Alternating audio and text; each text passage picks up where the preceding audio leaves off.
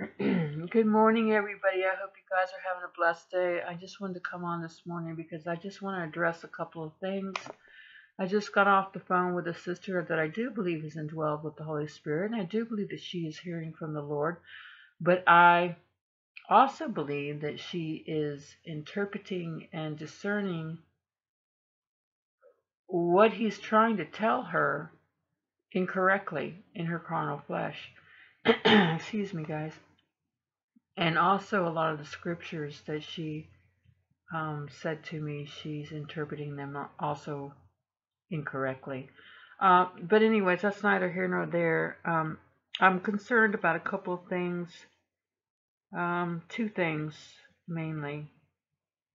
Number one, she doesn't believe that Jesus, Yeshua, or Yehoshua, is God.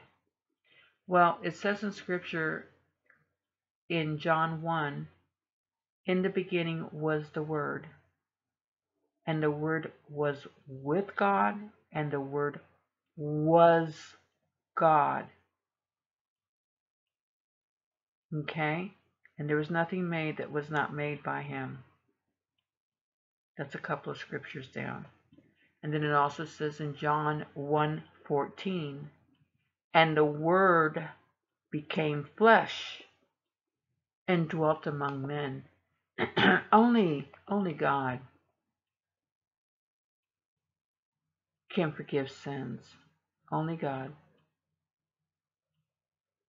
And the reason why Yahushua did not take himself down from the cross was because he loves us so much, God loves us so much, that he had to fulfill what he came to do. And that was to not abolish the law, but to fulfill the law. Because Adam broke it. Man cannot keep it. It took God himself to come down off his throne to keep it for us. And that's exactly what he did as a Hebrew on this earth. Okay?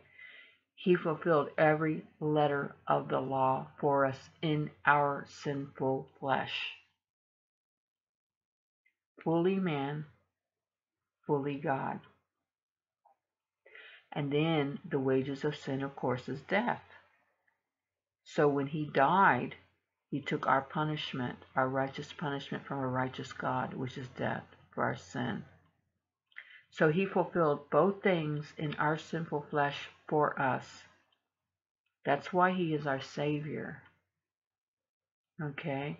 Yeshua means my salvation, which also means God incarnate. Emmanuel, God with us. That's who he is. He says, if you have seen me, you have seen the Father. Okay? So death could not hold him because he was without sin. He fulfilled every letter of the law, all 613 do's and don'ts of the Torah and the Ten Commandments. He covered it all. He died as a perfect human being in our sinful flesh, which redeems us and gives us his righteousness through the spirit of the confession of faith in him. Okay? If we believe in our hearts, we confess with our mouths and believe in our hearts that he is Lord, then we will be saved. It is through a confession of faith, not works. We're not under the law anymore. We're under a new covenant called grace. There's one more thing that concerns me, that you please quit telling your children that they're going to go to hell if they lie. This child you told me was 8 years old. This child is under the age of accountability. If that child was to pass, God forbid,